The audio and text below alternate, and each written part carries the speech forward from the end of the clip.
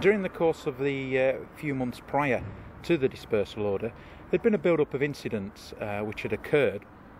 These involved large groups of young people gathering in places on principally Fridays, Saturdays. These groups were up to 150 to 200 strong.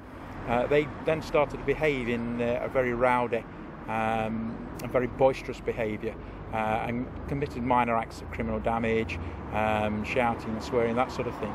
Been described to a very badly behaved playground. Had to respond very quickly to the request for a dispersal order. There was a meeting on the Monday morning, involved senior officers from the police and senior officials from the council. And as a result of that meeting, it was given out to those operational officers, such as myself and the area partner manager, in order to bring the dispersal order in. We had to stop the nuisance and also we had to consider the safety of our young people in the area. People would think that the dispersal order is police-led, but actually elected members are involved, youth services are involved, the police, the area assembly and voluntary sector have all been involved. And we felt that by bringing these on, we could go down the route of, rather than just a simple enforcement dispersal order, we could go down the route of intervention, so that we would actually try and intervene before we became to the enforcement side of that.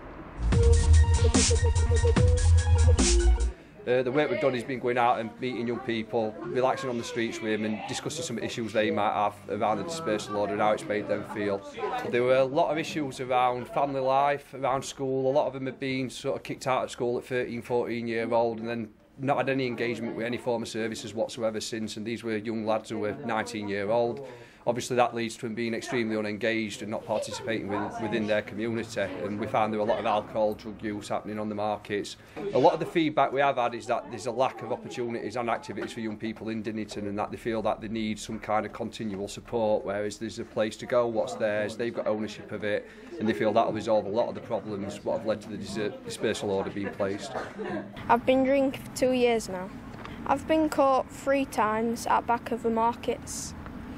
We used a variety of means in order to get the message out that the dispersal order was coming into place. First thing we did was, obviously it affects young children, so they were our key target.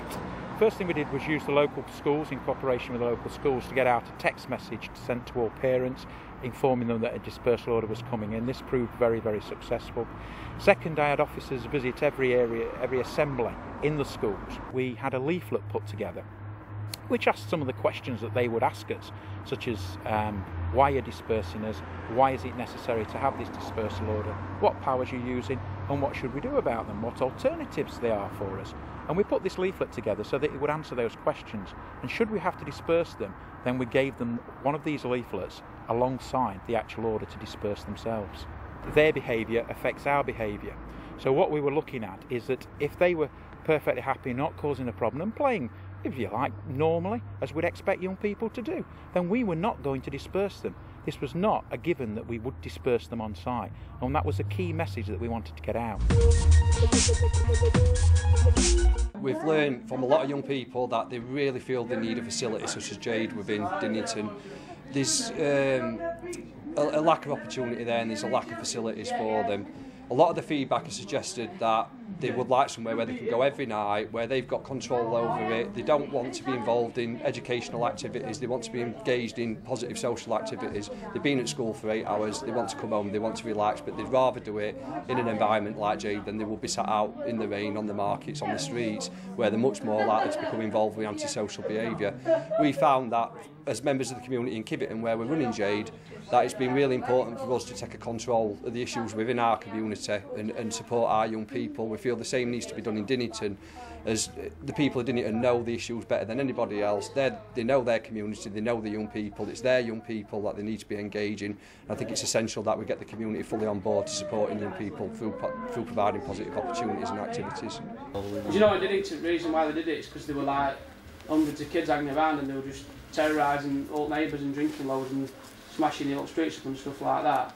Do you reckon it's all like that round here? No. I think one of the main factors what young people have to face today is the fact that things have changed a lot from when a lot of people who are involved in decision-making processes around young people don't take into account. For example, we're living looks more of a 24-hour culture now where a lot of the parents are out at work all hours of the day and they don't necessarily have the time to spend with the family. This leads to sort of young people being out on the streets and being under-engaged, and it means there's a much more need for services like ours where we are engaging young people. It's really given them an opportunity to become part of the community and part of to create their own community.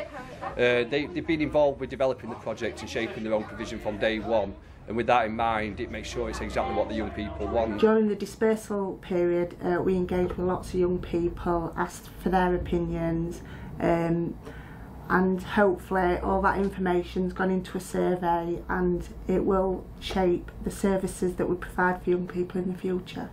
As an elected member, I was involved right from the very start to make sure that young people in the area's voices were heard and to make sure that they were included in the democratic process. If this one here, we'd all Be on street. be on the street at the minute and just like... Got no to do, bored. What we used to do is we used to go edge up and knocking on doors and way past. Yeah. And, Why do you reckon you used to do that though? because there were no like this. No to do.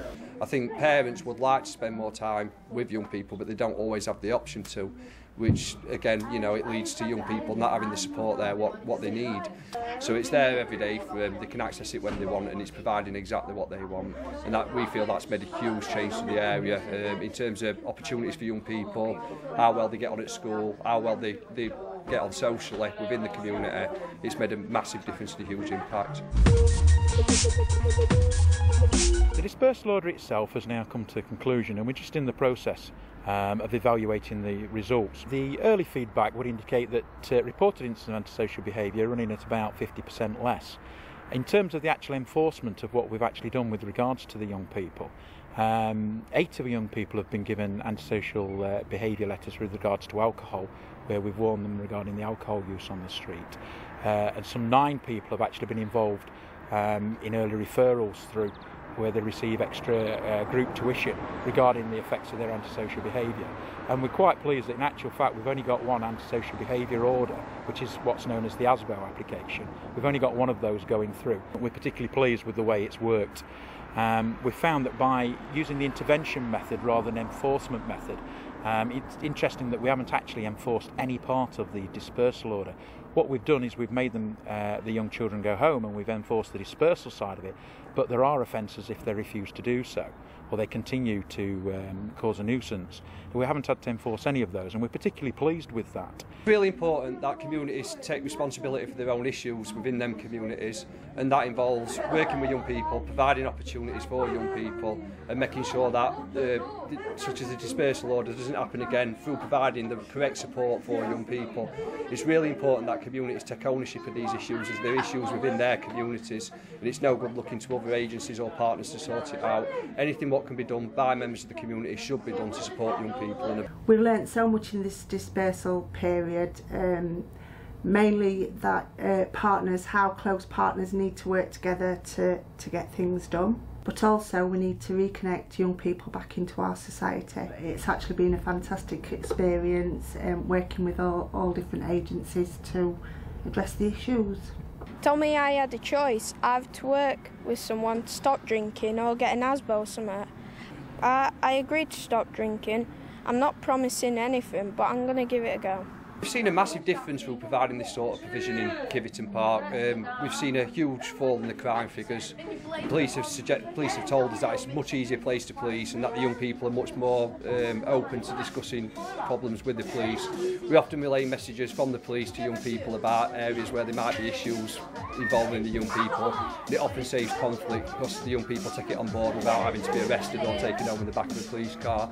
We've also found that just through the engagement within the centre and within the community, young people are much prouder of their community and they feel like there's a place for them within their community. They don't feel rejected by the community, they feel like they're active members of it, and this makes a huge difference towards antisocial behaviour.